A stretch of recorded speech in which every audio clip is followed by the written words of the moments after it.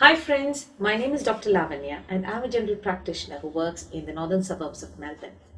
This video has been done as a small initiative to create public awareness, and the topic that I have chosen here is the question that I've been hearing very frequently during the last few weeks.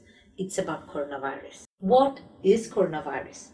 Coronavirus is a group of virus that is seen both in animals and in humans and cause a range of symptoms ranging from small common cold to the severe symptoms like the SARS, which we have heard in the past, as well as the Middle East Respiratory Syndrome. Now, why the name novel coronavirus? This strain of coronavirus has been first isolated in the Wuhan province of China in December 2019, and hence the name novel, which means new. Now, how dangerous is this virus? This virus can cause symptoms ranging from common cold, cough and fever, and it can cause severe symptoms like pneumonia and even breathing difficulties. But the severe symptoms has been seen more commonly in people who have other accompanying conditions which depresses their immunity, like diabetes or heart condition. Now, how does this virus spread? This virus spreads mostly in the form of droplets. These droplets are transmitted or passes on from one person to another when they cough, sneeze, or through the droplet that come out of the nostrils. Now, it is very important to know how we can prevent the spread of this virus.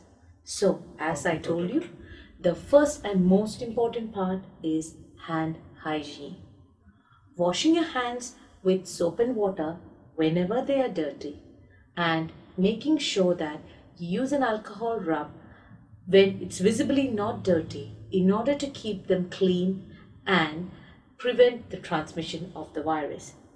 The second most important thing what you can do is to use a tissue, or to at least use your elbow to cover yourself or your mouth when you cough, and so that you're not spreading the droplets, and also making sure that you dispose the tissues straight away into a bin.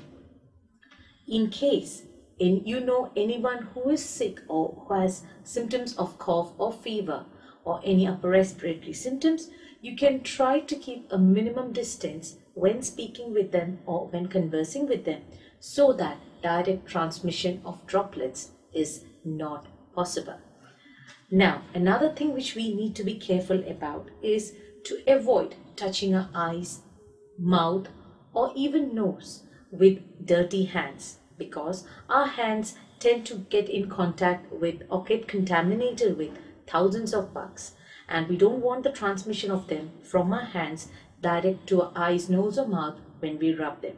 So just be careful about hand hygiene again.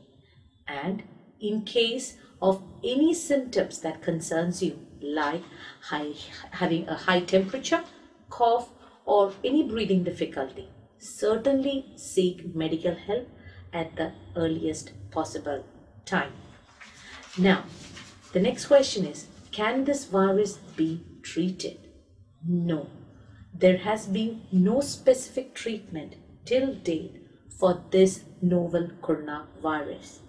Antibiotics are not effective as this is a viral condition, and as always said, viruses cannot be treated with antibiotics. Most symptoms caused by this virus needs symptomatic care, which means taking care of the symptoms which concerns the patient. Now, let me try to answer a few doubts which might have crossed your mind at this point when after hearing about this coronavirus. Is it safe to receive parcels from China? Now, the question till date is yes, because it has not been proven that any person who has received a parcel from China have got coronavirus. This virus tend not to stay on dry surfaces for a long time, and hence till date it has been found safe. The next common question that comes to your mind is, can your pets like cats and dogs spread coronavirus? No, there's no evidence that our pet animals like cats and dogs have been infected with this new strain of coronavirus. But it's always a good practice to clean your hands after getting in touch with animals or animal products. Now, as I told you about pneumonia, a question that coronavirus can cause pneumonia. A question that might have crossed your mind is, does vaccinations against pneumonia protect me from coronavirus? The answer is no. Vaccinations which has been done for pneumonia doesn't protect you from coronavirus, as this is a new strain as explained to you before. Are there any specific treatments or vaccines available for this virus? No. Till date, there is no specific treatment or vaccines available for this coronavirus. Research in this pathway is going on in the various parts of the world. The only thing that we can do at this point, once found infected, is provide the best supportive care. Now, as I told you, it is very important to detect this virus at the earliest, and hence explaining your travel history to your doctor is very important, along with explaining the signs and symptoms. Thank you, friends. Hope that this little video would have at least solved a few questions that would have come in your mind. If you like this video, do subscribe to this channel, and I will be coming up next week with another topic of interest, most likely cervical cancer screening. Thank you.